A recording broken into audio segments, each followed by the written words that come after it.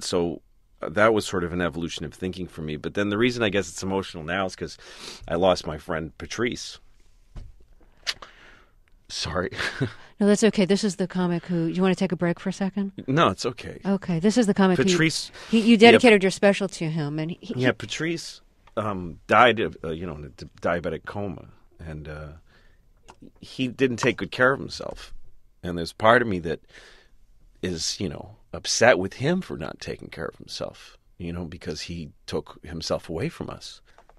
So I guess to me, it's like, it's funny to hear that now, and, you know, well, you wrote that before this happened, so yeah, yeah. you certainly weren't thinking about his death. No, not at all. And, it's just funny because I had such a different perspective on that issue of like someone's not taking care of themselves, someone's not keeping themselves safe, and what is your role in that? And the anger I feel towards Doug in that scene is the kind of anger I feel about Patrice now that he's gone.